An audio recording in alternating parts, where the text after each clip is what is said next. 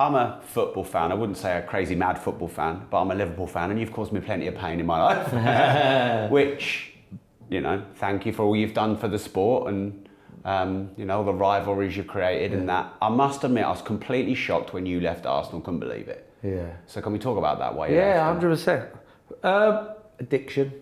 Really? 100%. I got offered a 4-year contract at Arsenal.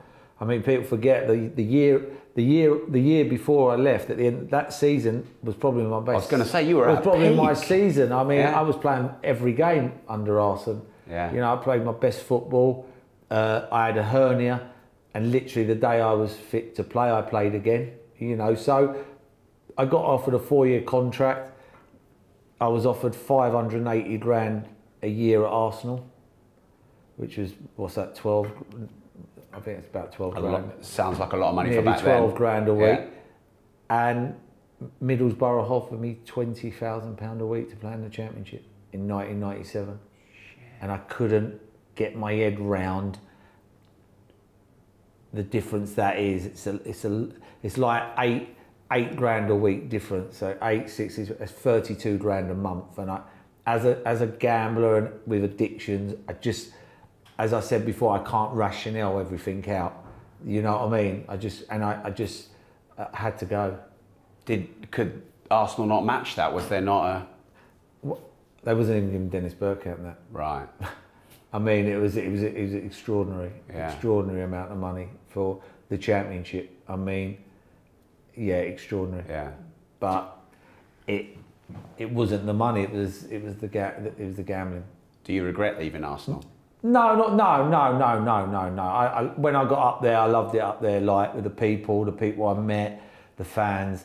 Yeah, I loved it in the end. I went to the World Cup. Who knows? You know, a lot of players come in at Arsenal. Maybe they might not have if I'd have stayed, but you know, good players come in who you know, people like Perez, who for me I think he's better than me. So I don't question that. Yeah. I also want to talk about your football. Thank you for sharing openly about this. Yeah, by no the way. way. I think that's important. I think, Yeah. as I say, if someone's listening, they might go, you know what, that hits home to me, and they might go and get help. So if there is something that you would say about someone who's struggling with drink, drugs or gambling, what would it be? You're an ill person who needs to get well. You're not a bad person who's trying to get good every other day.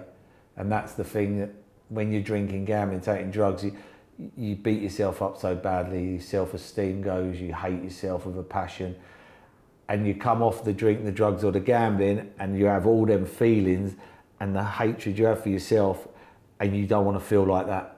So what do? I know, I'd have a drink, a bet or a drug to take me out the way I feel. And it's just a merry-go-round, it's just like vicious.